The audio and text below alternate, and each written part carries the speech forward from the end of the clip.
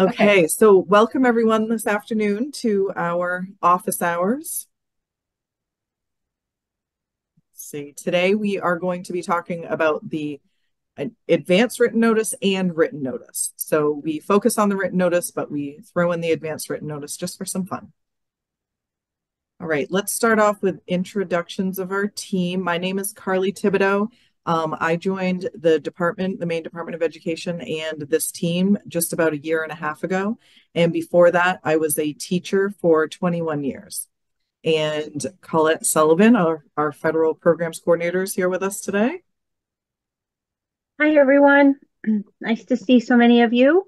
For those of you who've joined us a million times before, I apologize that you hear the same introductions every single time. But yes, I was a special ed teacher as well for 30 years before I joined the department about 5 years ago. Awesome, thank you. And I think Jennifer is going to pop on and say hi real quick. Absolutely. I'm Jennifer Gleason.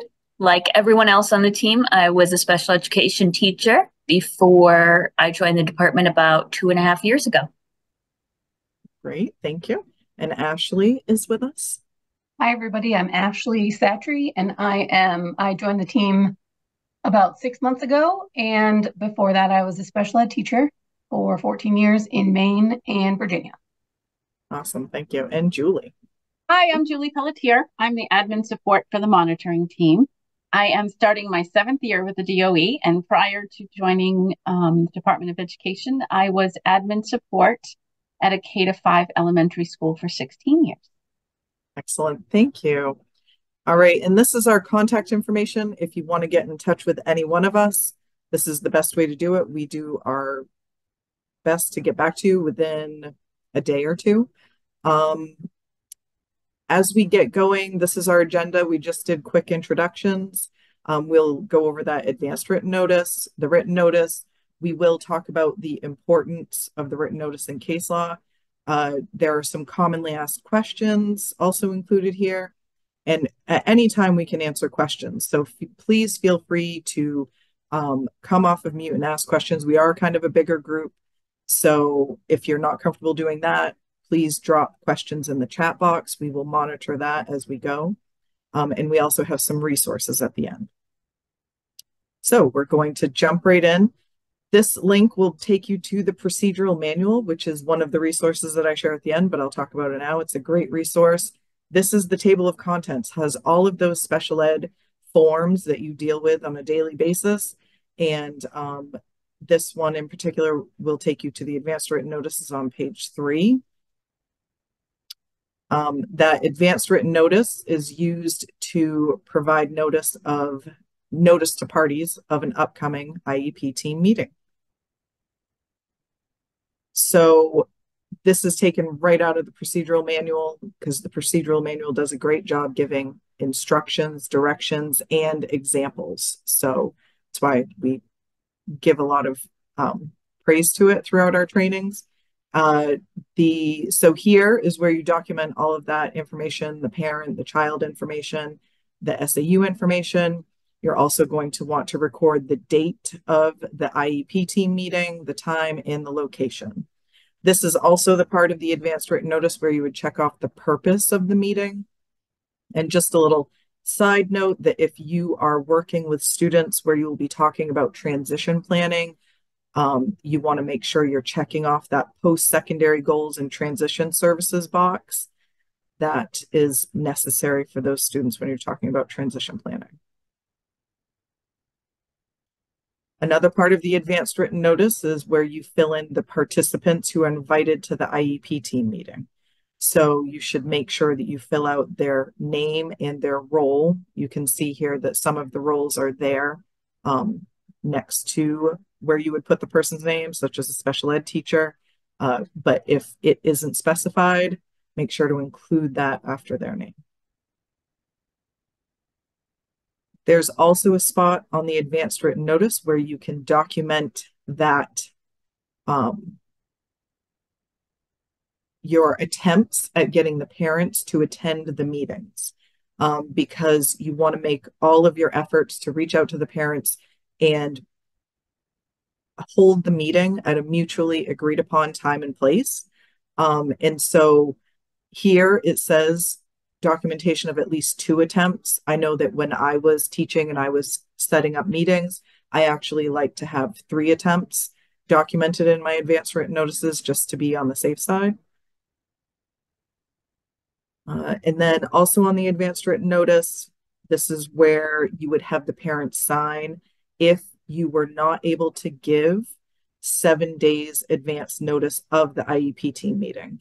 So for some reason, you had to hold the meeting very quickly within those 7 days, you would just have them sign this waiver saying that it was okay that they didn't get that 7 days notice.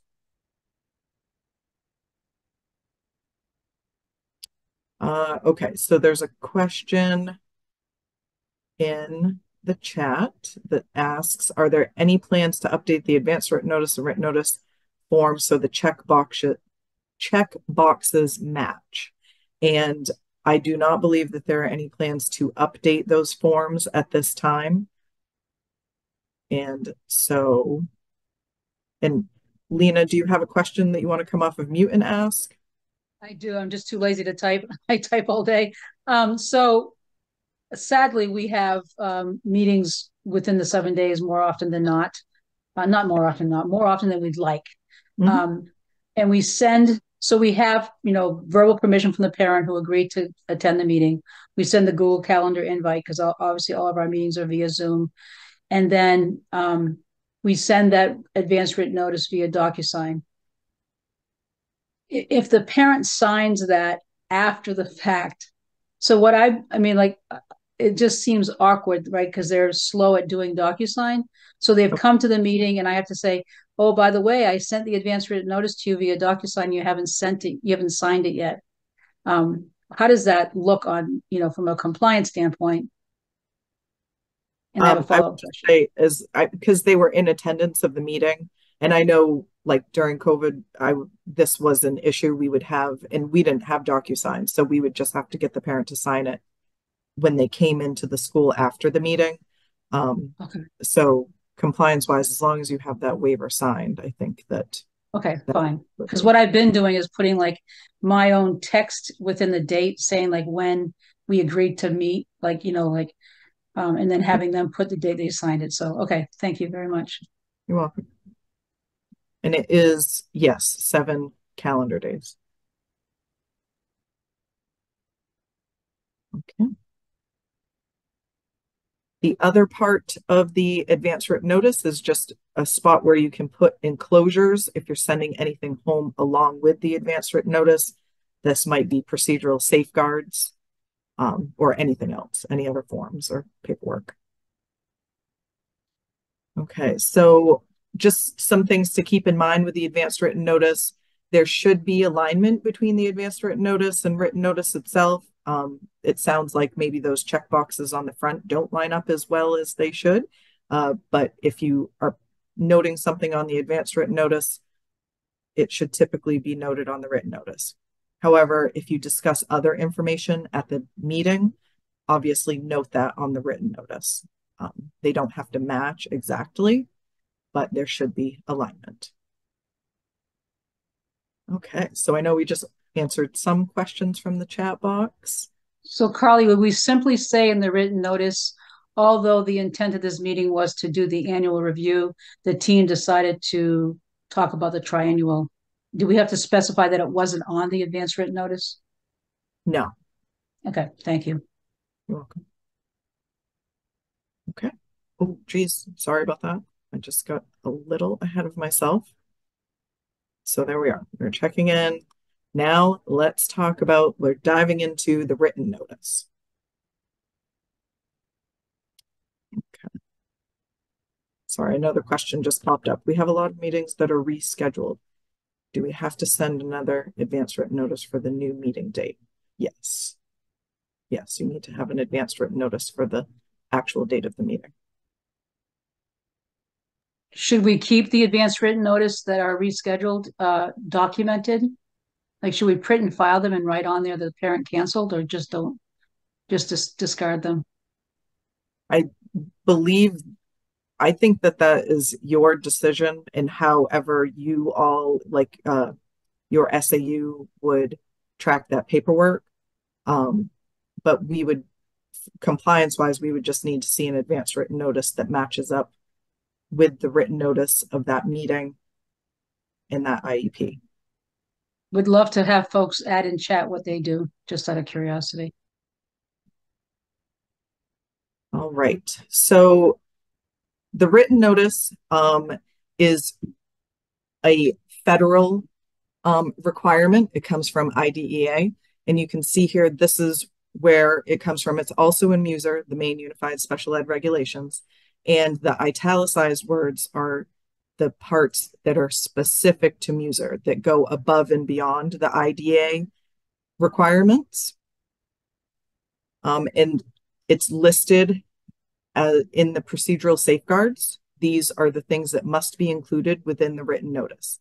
And so that's how the form of the written notice is set up, with those 6 basically things that you need to answer, or questions that you need to answer. And then all of this other information. And we'll go over each of these parts individually. So as I said before, the written notice is based on federal law from IDEA.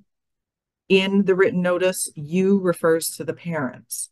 And this document really allows the parents to review decisions before implementation of the IEP, because you're discussing all this information at the IEP meeting, the parent is there, or maybe they're not there. And then they have those 7 days to think about it, potentially change their mind. So you need to give them that time, and this document allows them to review those decisions and determinations. Now, the last one here, this last bullet point, is bolded because this is really important to think about the written notice. Courts and hearing officers view the written notice as a critical document that provides a written record of how and why decisions are made. If you have ever listened to us in our other trainings, I think we say this the most in our abbreviated day training, but we say, if it's not in the written notice, it didn't happen. And if you're like, how do I let the people know that we just talked about this in the IEP meeting? You document it in the written notice. So if you have things that you're proposing or you're refusing, this is where you put that, because this is where those decisions are going to be made from the written notice. If the IEP is questionable, the courts and hearing officers would go back to the written notice for that document, looking for that discussion. And the federal regulations require that the written notice be provided to the parents within a reasonable time. And then MUSER went above and beyond those requirements and defined that time as that 7 days prior to the implementation of the IEP. And so in the written notice, this is to notify parents with proposed actions or refusing to take actions on any of these things listed here, such as referral, evaluation, identification, etc. And then this is where that timeline is noted on the written notice. You can see it says "Dear," and it addresses the parents. Usually if you have a vendor, that's pre-filled. But if you don't, make sure you're addressing that to the parents and or the student, depending on if they are included in that. And then they're at least 7 days prior to the date upon which they'll be receiving services, you need to give them this, they need to be given this notice. So what that looks like is you may have an annual meeting date, because when you have your annual meeting date, you wouldn't start your IEP right then. You need to give them that 7 days notice. So your annual meeting date, like let's say 1/6/23. And then you want to give some days to get that written notice finished, get it sent out in the mail. So then the parents would have it, let's say 3 days later. And then the duration of the IEP could start 7 days from when you think that the parents would have that. So typically the duration of the IEP would start about 10 days out from the annual IEP on the for the annual.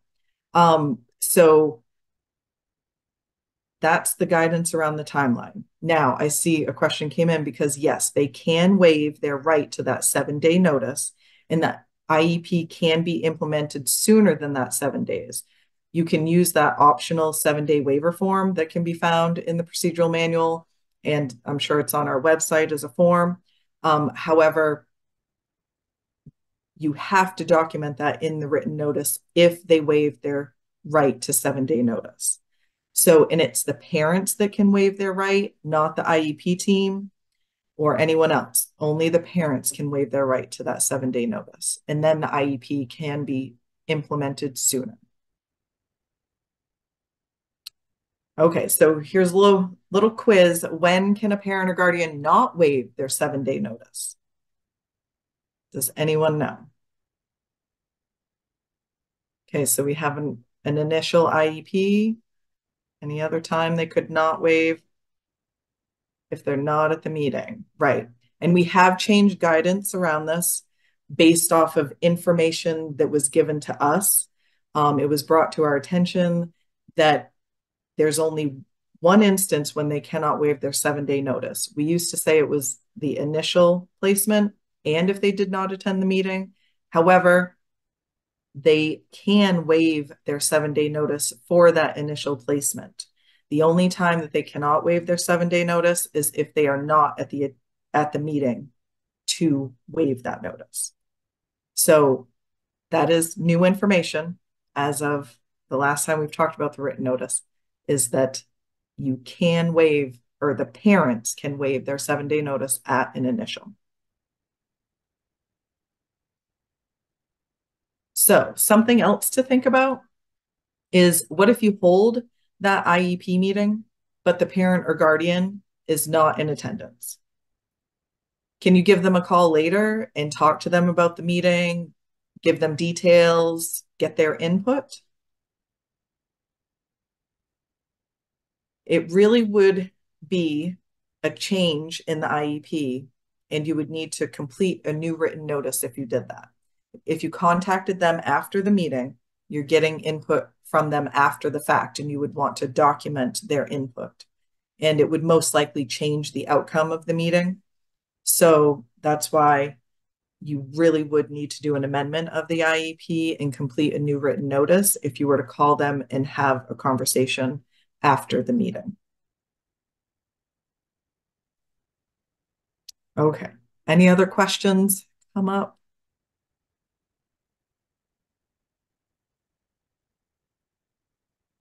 I have a question kind of in regards to that. Mhm. So if we call a parent, they're not able to attend, they give us permission to hold the meeting without them. If Mhm. they're in agreement with everything that was decided and they don't want anything different, would we still need to do an amendment? No, you contacted them prior to the IEP meeting?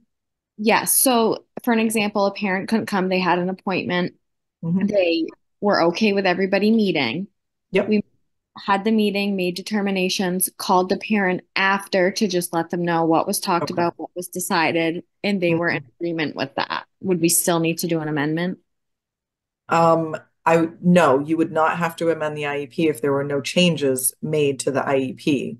However, if they gave input or, gave some information, you may need to do an additional written notice to capture that conversation with the parent and what their input was. It all depends on the situation. I'm not sure what your conversation entailed and what they gave you. But if you talked to them prior to the meeting and got input from them, and it was captured in that original written notice, even though they didn't attend the meeting, but you had talked to them prior, then that conversation would be documented there. Okay, thank you. You're welcome.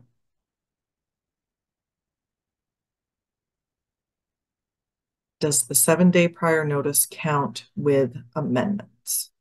So that would be an amendment without a meeting. And so the 7-day prior notice, you still do need to give them 7 days prior notice. So when you do that written notice without a meeting, the changes on the IEP, that's a good question. I don't know if I know the answer to that. Would the new things on the IEP, would the amendment date start the day? They need 7 days written notice of any changes. Okay, so if the written notice went, if people were informed like on the 10th, then whatever the changes on the IEP were couldn't happen until the 20th, because that would give time to get the notice home. Yeah, you would still need the 7-day notice with or without, and you would still need to ask them to waive if you wanted to, or they'd have to give you permission to waive if it wanted to start sooner. Right. So if you have an amendment date on the IEP, it would Right. out those 7 days. Correct. Yep. Oh, mm-hmm.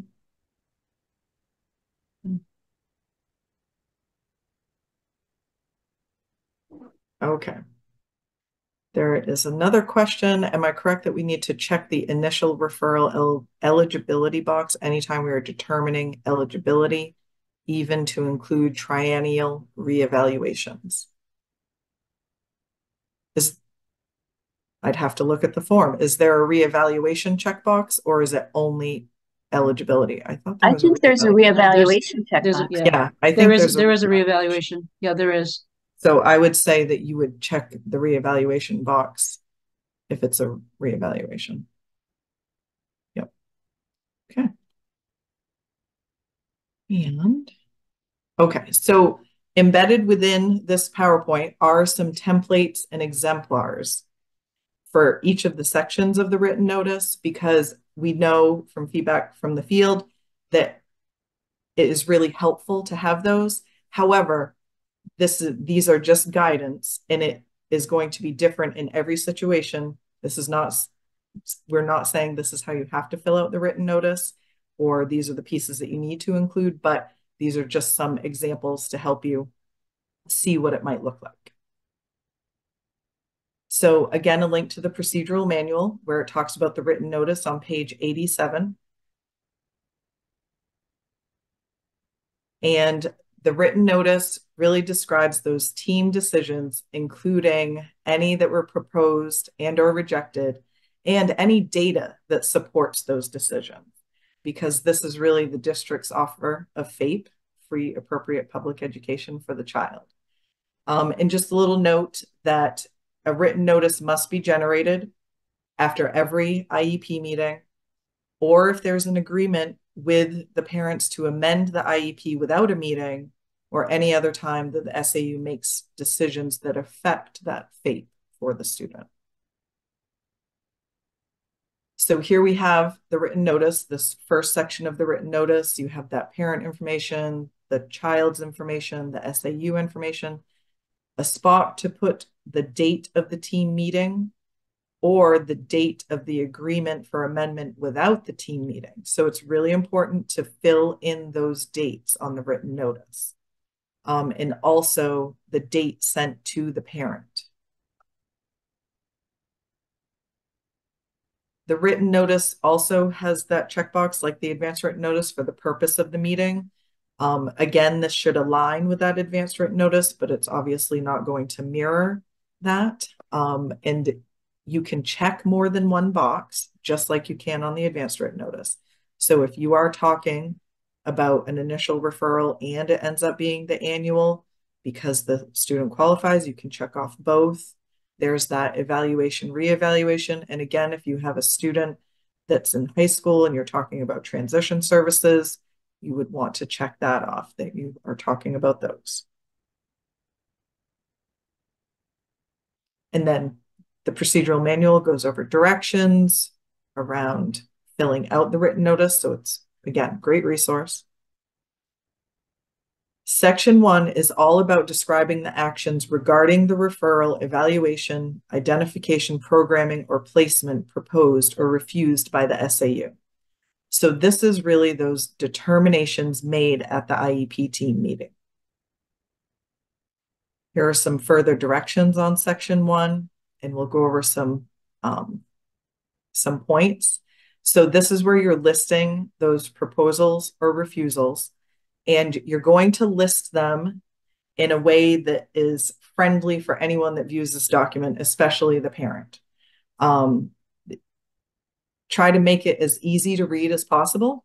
And then this is not the place to put the why you're doing these things or making these determinations. The why goes in section 2. So when you're thinking about section 1, these are some things that may be included in this section, like you may be going over the referral of a child for special ed. You may be discussing eligibility decisions about whether they qualify for special education services, agreements reached with parents without a meeting, things like that. So when you're in section 1, when you're filling in information in section 1, be very specific so that parents can go there and easily see those determinations that are made. I know that when I was writing written notices and when I check over written notices, it's easier for me if it's either numbered or bulleted or set up in some way so that you can easily go to each point and determination that was made during the meeting. And just remembering that the determinations at the IEP meeting are made by consensus, but if the consensus is not reached, the SAU will make the final decision. And also the purpose is not necessary to put in section 1 because you've checked off the purpose with the check boxes. So you don't need to list that here.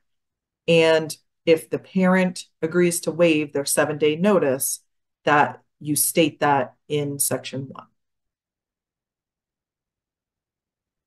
So here's that template. Again, just a little guide of how you might want to think about filling out section 1. So the red just talks about statements of all determinations made by the IEP team during the IEP meeting.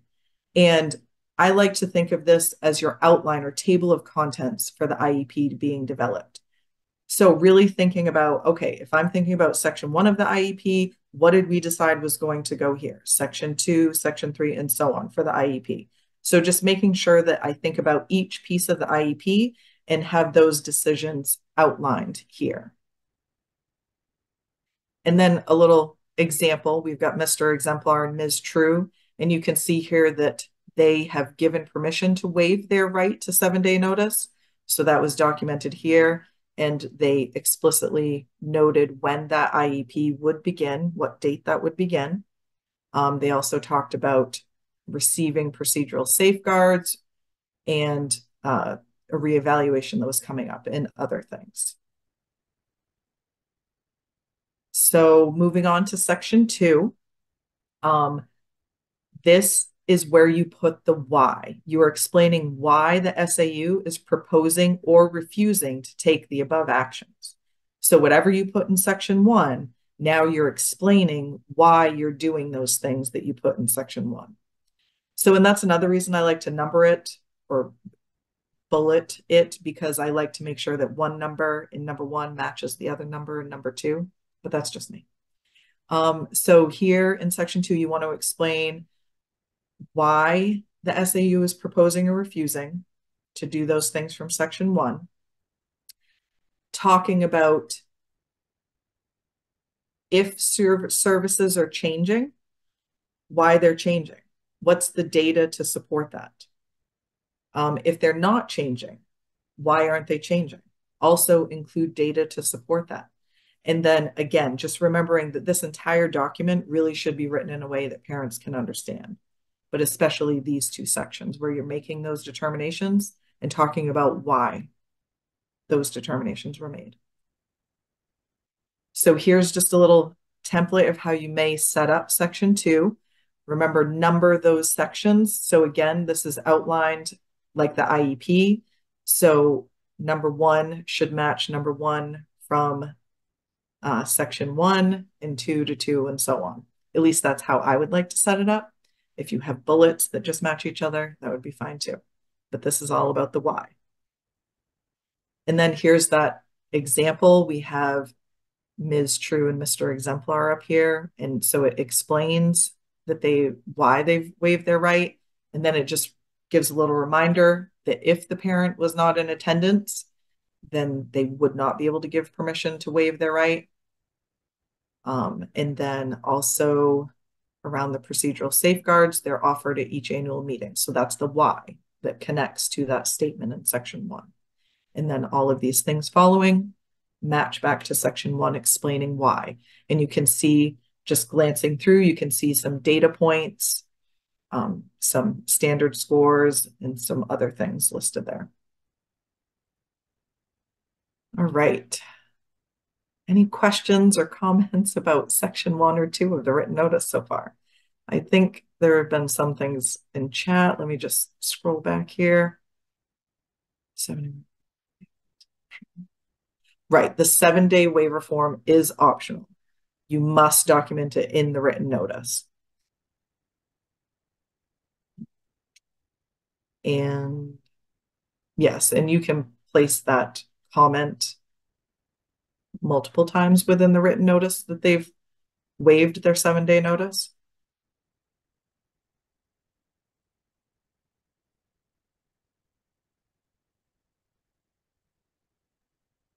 So there's a question about my team tends to list all accommodations the team determined. Is this required? Or is it sufficient to write the team reviewed accommodations and updated them accordingly? How specific do we need to be with the details? That is your decision. Again, as long as it's clear to the people including the parents that are going to be reading the written notice, I think that updating them accordingly, reviewing and updating is appropriate. I know that when I was writing written notices, if I was changing them, I would say the ones I took off and the ones I added, and just say that I kept the other ones the same, that sort of thing. I think be as specific as you can without making a ton of work for yourself. We say document everything, but we know there's a lot of things that happen that don't always get documented. And I mean, it just happens. Do the best you can with it. Okay. Can the team note in section 2 that the parent waived their right to 7 days prior notice of the determinations as the explanation of the section 1 with the effective date? Section 1.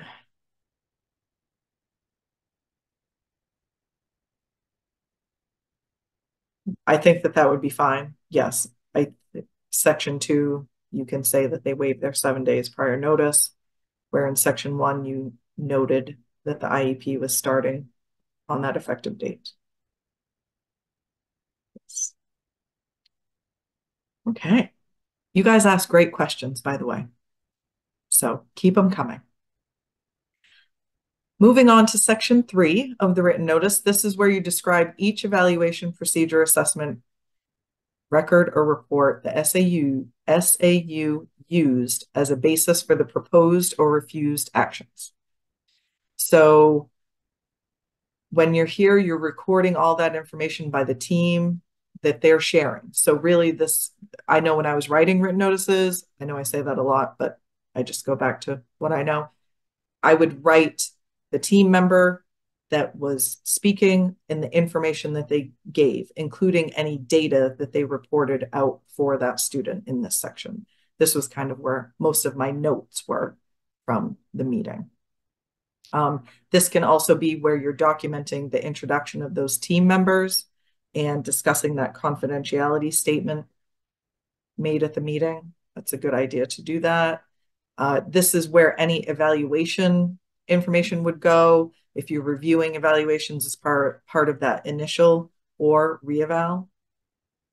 So this is where the bulk of your data and information will get listed. So this really reflects the discussion that's happening at the IEP team meeting, where the number 1 is more of those determinations, what you all decided and why you decided those in number 2. And then this is that discussion and the supporting data. Again, this template just kind of sets it up so that you keep each piece of the IEP in mind. That's why it says like 1, 2, and 3 not addressed in this section, because you're not really talking about that. So here's the example And this just goes through, you can see here that there are some names of some of the team members like Mrs. Good, Mr. Speak, and it just gives their summary of what they shared at the IEP meeting with the team, including any data that they may have given around the student's progress. Then section 4 is where you describe any other options that the team, which includes the parent, considered, and the reasons why those options were rejected. So these are often things around the least restrictive environment statement, or those options that you were thinking about, whether they're going to be receiving those services in the general ed setting versus the special ed setting. This might be where you talk about, we talked about keeping the programming the same. However, we decided to increase services for specially designed instruction in reading because they weren't making the progress that we had hoped, or things like that. So this is where those options go and the things that you considered, but may not have happened. Section 5 is where you describe any other factors that are relevant to the SAU's proposed or refused actions described above. This is, sometimes medical information gets put here, or behavior information, or any other attendance, family stuff might get listed here. This is just anything else that may go into decisions made by the IEP team. Carly, can I pause you for a second? Sure thing. There's just a really good question in chat about evaluations in section 3 and whether they should be summarized or detailed, just before we get too far away from section 3. Okay. Is this I was at another training with representatives from Drummond and Woodsum? Yep. No need to list evaluation results in section 3 for eligibility, as the information is found in the evaluation reports and eligibility adverse effect forms. Additionally, in other states worked, we always provided a summary of evaluations. Not all of the evaluation data support. What is guidance regarding this? Our teachers are adding all scores. Written, makes for a long written notice. Excuse me, just a copy of the evaluation report. Could we summarize the info with the scores that matter for eligibility instead of all the scores?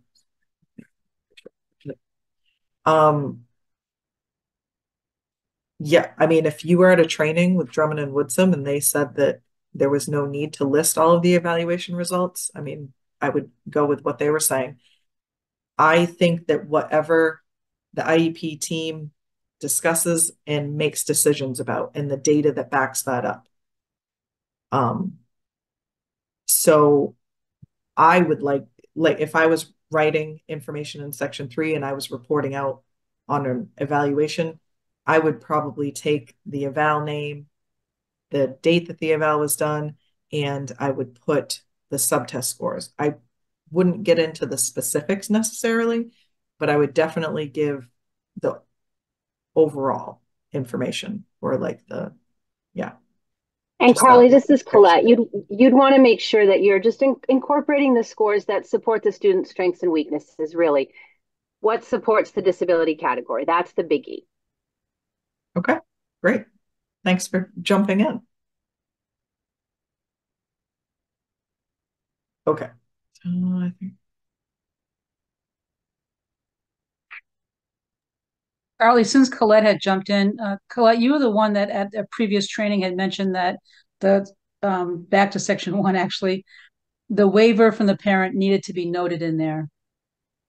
So I just want to, and I know that's different than what I just heard at this meeting. So I just want clarification on that. That the waiver, the 7-day waiver, needed to be included in the written notice in section 1? Yes. Well, I know for us, Lena, good question. We always say about the written notice, like, this information is regulatory, it's important, of course, but if we can find the information we need somewhere in the document, then we don't really care if it's in section 1 or section 4. You know what I mean? Like, we're pretty good at finding what we need. So we're pretty good at finding what we need. I love the answer. Thank you. Okay, section 6 is around describing the points made by the parents, including the parents' description of their child's progress. So when you are writing this in the written notice, you're really pointing out anything that the parents talked about, what they gave input on during the IEP team meeting. This is not exactly the same as what is being asked on the IEP when it asks in considerations around the concerns of the parents. So just sometimes we see copy and paste from the written notice to those concerns. The concerns on the IEP are really the concerns. They can align to each other because, as you can see in this example, their concerns are in the written notice. However, they pulled those out and put them in the IEP, but didn't put in all that other information about how the parents are excited about her progress in reading and math, and that they're hoping she'll receive accommodations for standardized testing. So again, here's just a template, remembering that section 4 is really that statement of the team decision for the least restrictive environment for the student. Those are those options that the team considered and why those were rejected. And then any other factors, again, some ideas of what could be put there, and then descriptions by the parent. And you can see our example. In section 4, they have what they talked about. Joe is making progress with his current level. And so they decided to keep their specially designed instruction time the same. And then in section 5, they just wrote none at this time because there were no other factors. So just making sure that that isn't blank, you do want to fill that in. And then you can see description of the points made by the parents. On the written notice, there's also a spot to fill in who, where, the phone number that the parent can contact at the school district if they have questions or concerns. This is usually the special ed director. And this is typically pre-filled if you have a vendor. Also, I know I just kind of said this about relating to section 5, but it goes to anything. There really should not be any blank sections on the written notice. If there is something, if there's nothing to put there, you can just put none at this time, NA, put something in there. It cannot be blank. And then for the members attended, for the team members, when you have an in-person meeting, you're going to record the people that attended the meeting and the date of that meeting. If you are doing an amendment and there was no meeting, you want to record the names of the people that were informed of the decisions and the date that they were informed. And then this section on the written notice is for students that are being placed in special ed or receiving special education services for the first time. There does need to be a signature here from the parents before they can begin receiving special education services. And then again, the written notice has a spot for enclosures. Those would be, you can list things here that are being sent home with that written notice, procedural safeguards, those eligibility forms, parental consent to evaluate, things like that. Okay. Any other questions? If a parent does not attend the meeting, we put them on the written notice. If you are having an in-person meeting and the parent is not at the meeting, you would not put them on the written notice. The written notice is for the people that were at the meeting. Those people listed.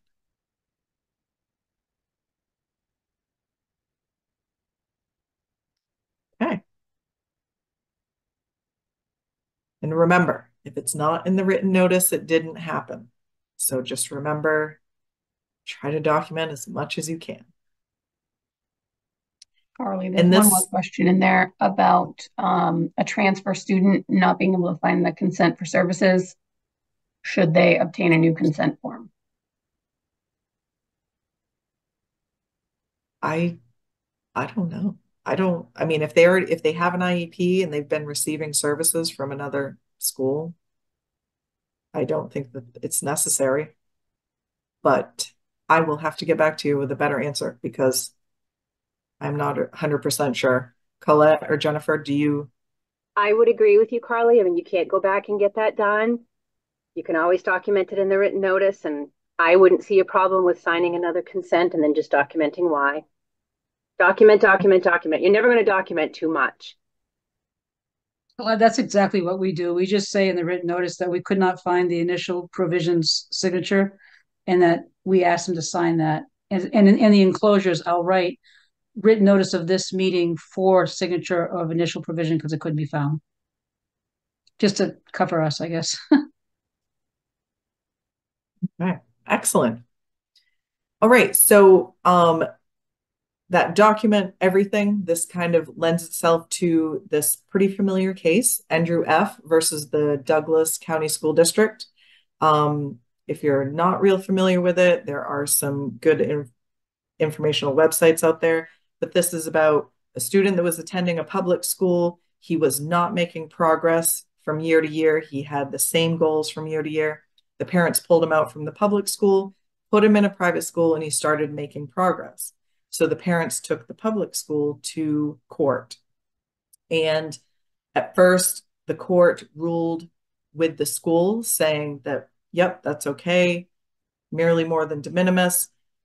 Well, then it went all the way to the Supreme Court, and the Supreme Court ruled in favor of the parents and said, no, this is not okay. Every student deserves to have appropriately ambitious goals, and the public school did not meet its obligation under IDEA to offer an IEP that's reasonably calculated to enable a child to make progress appropriate in light of the child's circumstances. So you really want to be documenting in your written notice around the progress of the child and making sure that you are talking about those services that they're receiving, any supplementary aids, modifications, accommodations that are appropriate and necessary for that student to be successful, making sure that the school personnel have supports that they need to support that student in being successful, and just really focusing and talking about and having that discussion around those measurable IEP goals and whether or not the child is making progress on those goals. Because this is where we start talking about written notice importance in case law. So it was noted that there were some common mistakes around the written notice documenting it. The written notice failed to document the team discussion about the child's current lack of progress.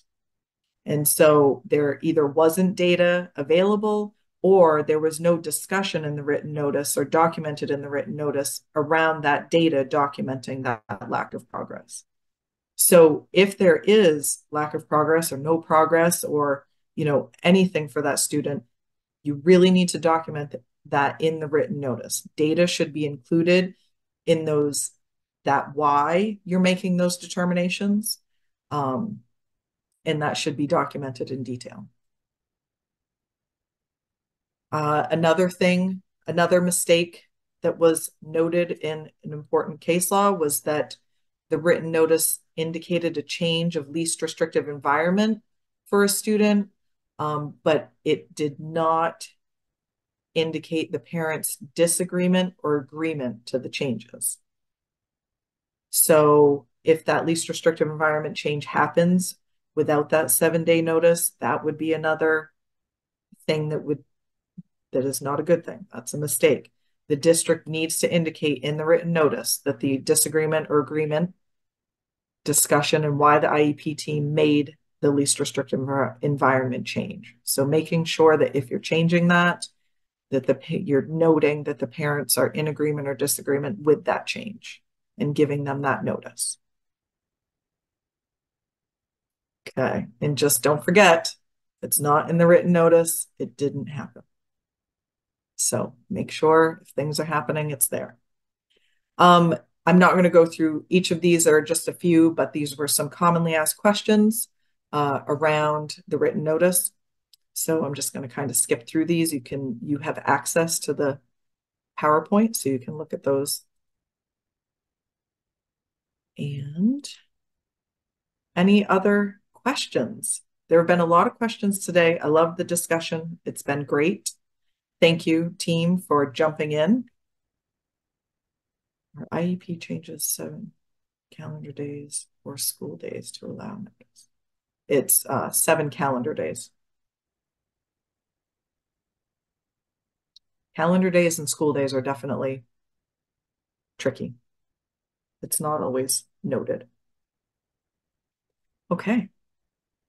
Just a few resources to share. We have that procedural manual. The title, procedural manual, is a link that will take you directly to the procedural manual. So it's a great resource. A lot of the information from today's PowerPoint came from the procedural manual. Our Maine Unified Special Ed Regulations, or MUSER, another great resource, not as user-friendly as the procedural manual, but has all of those rules and regulations. The IEP quick reference document, this goes through each section of the IEP and talks about criteria to make that compliant. It's on our website. And written notice fun facts. We have a spot on our website that about different fun facts, and the written notice fun fact can be found there. Just a quick one-pager about everything for the written notice. And then our other resources, we have our PD calendar where you can sign up for upcoming PD, and then our link to recordings and PowerPoints that we've already done, and you can watch those on at any time, and you can get a contact hour for those, and then other links to resources, special ed resources. And then this is that schedule. We're at the very bottom of this now, 11024 at the bottom. So all of these ones above can be found on that recording website if you missed it and would like a chance to watch those or listen to those. And then these are our upcoming professional developments. Some are office hours, some are during the day, like our all district IEP training in the spring, but we go until the end of May. And then we ask for you to share with your general ed teachers. If they would like to join our PD, that would be great. We did one in October, and that link will take you to that recording. And then we have one coming up in April around special ed law for gen ed teachers. And then we have some that we feel would be more appropriate or more focused for related service providers, writing measurable functional goals and avoiding outcomes, and consultation related service goals. And our feedback and contact hour form. So this is, we ask for feedback after every PD. We use the feedback. We try to do our best to incorporate the feedback that we get and make our PD better. And hold on, sorry, trying to multitask. There we go. And then you can get a contact hour certificate for attending today's training. Today is 11024 written notice office hour. So that's the training that you'll be looking for. Enter your email and you will get a contact hour. And our contact information one more time, because we are here to support you. So please reach out if you have questions, if you're writing IEPs and you are like, oh, I don't know if this is a great goal, or if you're anything, you can send us hypotheticals. Just don't send us anything in the IEP document. And we are happy to give you feedback about those things. All right. Thank you all for joining us this afternoon. And I am going to stop sharing. And there we go. All right. So have a great one. Thank you all for coming. Thank you, Eric. Thank you, everyone.